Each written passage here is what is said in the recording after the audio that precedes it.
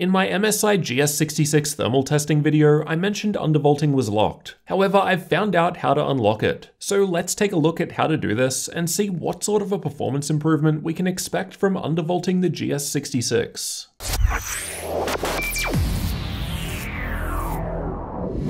So far, all 10th gen Intel laptops I've tested can't be undervolted with Intel XTU or throttle stop, presumably due to the plunderbolt vulnerability. I'm not certain, but I think that undervolting in BIOS should still be possible, as long as the BIOS supports it. After skimming the plunderbolt whitepaper, it sounds like the bug is exploited through the software's ability to apply undervolting. With the Gigabyte laptops I tested, I didn't see a way of doing that in the BIOS. And by default, the GS66 doesn't offer this either. That is, until you enter the advanced mode, which is as easy as pressing right shift, right control, left alt, and F2, obviously. Once in this mode, go into the advanced settings, scroll down to the overclocking performance menu, enable the overclocking feature. Then from here, you can change XTU interface from the default of disabled to enabled. Interestingly, there are no warnings about security issues or anything when changing it, it just lets you enable it. We've also got the option of undervolting the CPU through the BIOS itself, so this can be done even without using software like XTU or throttle stop if you prefer. Personally, I prefer software, so have enabled XTU interface. It's easier to recover from when things aren't stable. It makes perfect sense that we'd get an option to change these things in the BIOS. It's an unlocked K processor, so I'd be disappointed if that wasn't the case. That said, fortunately this feature isn't limited to the GS66 laptops with K CPUs. Tim from Hardware Unboxed confirmed that the i7-10750H model of GS66 also allows you to enable undervolting and undervolt through the BIOS in the same manner.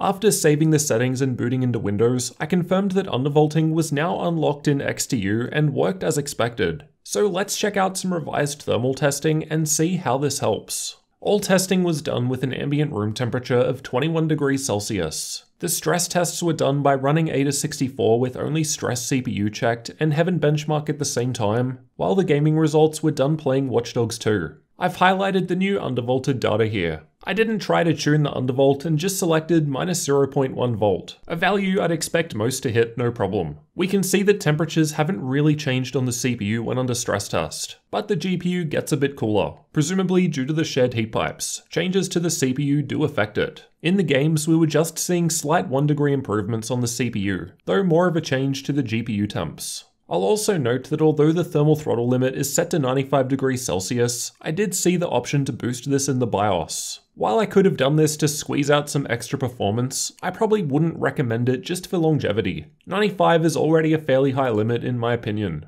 If it were my machine, I might be more inclined to cap it to 90 instead. Regardless, it's cool that the option is available in the advanced BIOS. These are the clock speeds for the same tests just shown. We're seeing a nice boost to the CPU performance, especially in the stress tests. Around a 300 MHz boost over all 8 cores for such a simple change isn't bad at all. The games also saw a similar fair improvement. I think with all improvements in place, the 4.4 GHz all-core turbo boost speed was being hit. It was interesting that it didn't go higher, because XTU reports the all-core CPU boost speed as 5.3 GHz. So there may be some setting in the advanced BIOS that needs to be adjusted to affect that. Either way, I can't complain about this performance, especially when you remember the CPU was at 83 degrees here. When looking at the TDP reported by Hardware Info, we're not seeing too much change here. And this is because the power limit was still being hit, but the undervolt allows us to get more done within the power limit available. Boosting the power limit in XTU didn't do anything to help, even though PL1 is set to 65 watts. So I might need to get into the BIOS to boost it up further.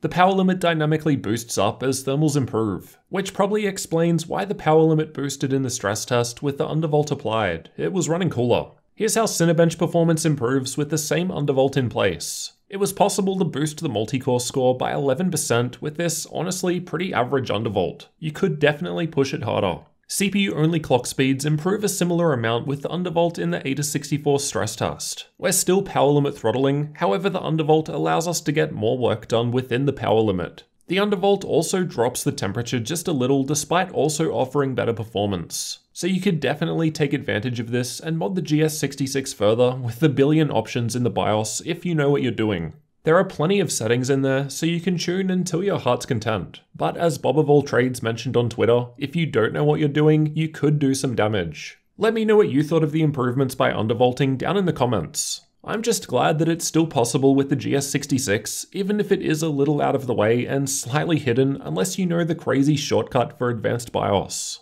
And if you're new to the channel, then get subscribed for future laptop and tech videos like this one.